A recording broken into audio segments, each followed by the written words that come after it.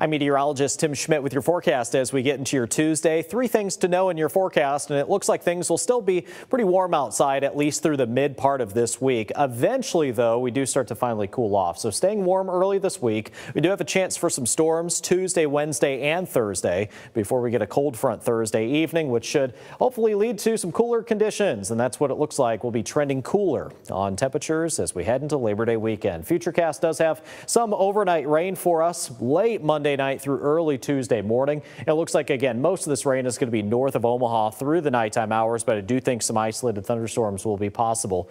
Basically north of I-80 and north of Omaha through early Tuesday morning. There will be still a couple of little isolated showers to get through throughout the day on Tuesday, but overall I think we'll be back into a partly to mostly sunny sky and eventually drier conditions in the afternoon, which should help those temperatures warm back at least somewhere in the 80s, if not low 90s, with some humidity that is, again on Tuesday. So staying warm on Tuesday with a spotty chance for some storms. High temperatures will be up near 91 degrees, and the heat index on Tuesday will be around 93 to maybe even as high as 95 in the afternoon. We'll do it all over again on Wednesday with a mostly sunny sky and a high of 92. We get a strong cold front on Thursday, and there is a chance that we see strong to maybe even severe storms on Thursday. So just keep that in mind. Thursday, I think, is going to be a day that you want to be a little bit more weather aware on. But once we get into the weekend hours, starting Friday, we'll be back into the 70s and low 80s for high temperatures. And over Labor Day weekend, we might even find some lows in the upper 50s.